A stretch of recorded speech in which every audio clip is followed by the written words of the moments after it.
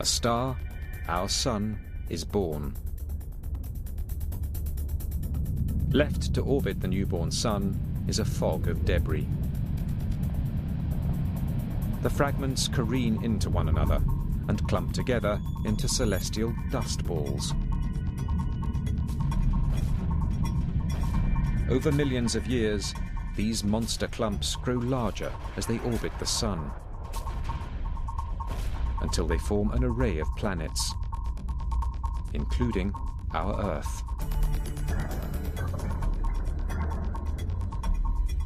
But some dust balls, future comets, do not merge and condense into planets. 1 billion or more slowly gravitate to an orbit between Neptune and Pluto, a region called the Kuiper Belt. Trillions of others are exiled partway to the next star, to a nebulous realm called the Oort cloud. Hurled outward by the gravitational fields of large planets like Jupiter, they have elliptical orbits that vary greatly. You've got the Kuiper Belt region of comets, and they're mostly compressed into a plate-like distribution.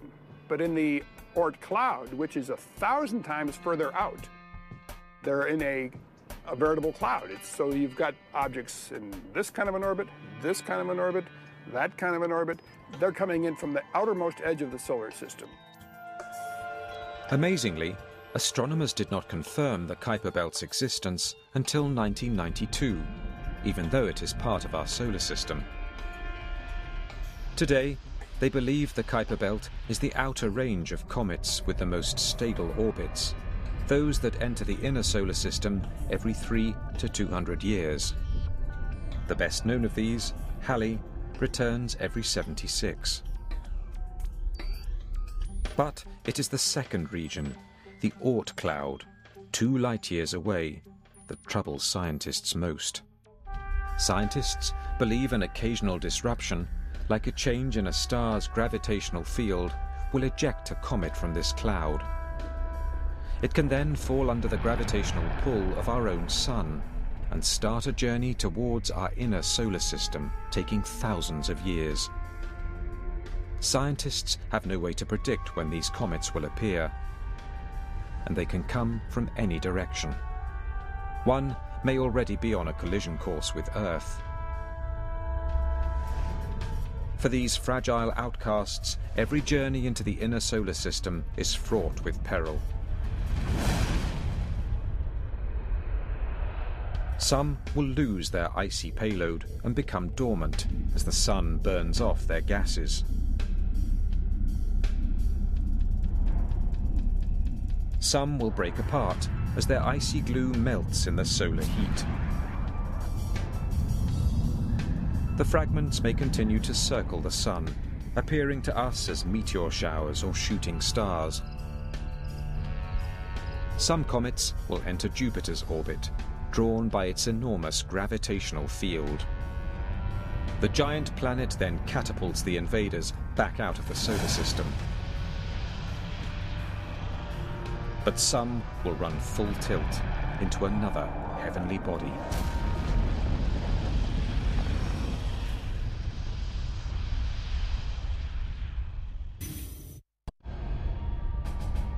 In 1997, the world awoke to a comet secretly entering our solar system. 2 amateur astronomers spotted an unknown intruder near Jupiter, more brilliant than any they had seen before. Dubbed Hale-Bopp after its discoverers, it was a visitor from the Oort cloud on its first journey around the Sun in almost 5,000 years. The comets we most often see are little more than asteroids. Their gas and loose dust burned off in their frequent jogs around the Sun. But comets like Hale-Bopp, just out of the Oort cloud's deep freeze, have plenty of ice and dust to shed. They've got water ice, they've got carbon dioxide ice, dry ice, they've got carbon monoxide ice, and all of these ices are much more volatile than water. So when they get in the inner solar system, they go nuts. Fortunately, we could marvel without fear at Hale-Bopp's glorious moment in the sun. It sailed by unobstructed, 200 million kilometers from Earth, just a bit further away than our sun. But what if it had been on a collision course with our planet? In 1992, the United States government launched an aggressive program to analyze the threat comets and asteroids pose to Earth. It's called the Space Guard Survey. Today, scientists all over the world are involved in the painstaking process. They point their telescopes at a single region of the sky and take periodic snapshots.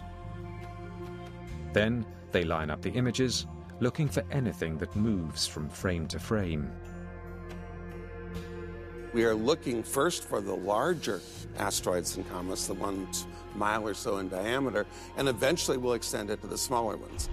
Scientists estimate our solar system has more than 1,000 comets and asteroids that are around a kilometer in diameter.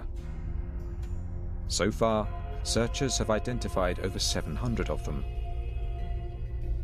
And those are just the giants that can do apocalyptic damage. We may never be able to locate every threat.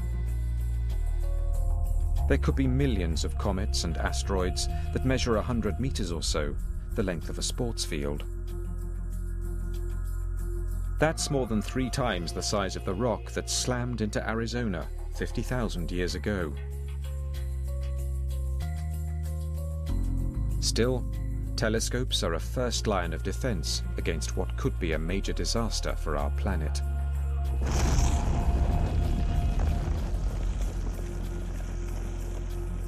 If you don't look, you won't know anything's coming. We would be taken by surprise just as much as the dinosaurs. If you do carry out a survey, then you hope that you can have warning. But it's one or the other. Either you have years or decades of warning, or you're taken completely by surprise. There's nothing in between.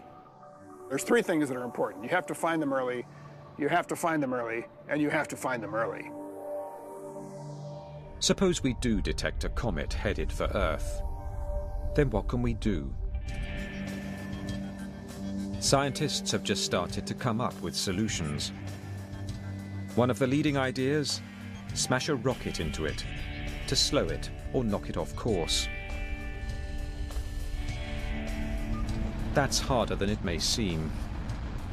If comets were hard ice balls, as first thought, a powerful thump from a rocket might do the trick. But some comets may be porous.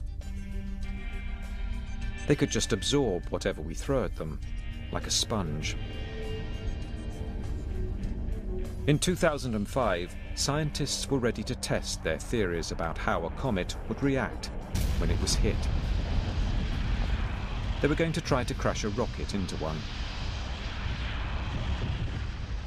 They called it deep impact. They were going to see what happened when a spacecraft slammed violently into a comet at 37,000 kilometers an hour. Deep Impact's primary goal was to peer inside a comet. That inner material has remained relatively unchanged since the solar system was formed, and could provide clues about the solar system's beginnings.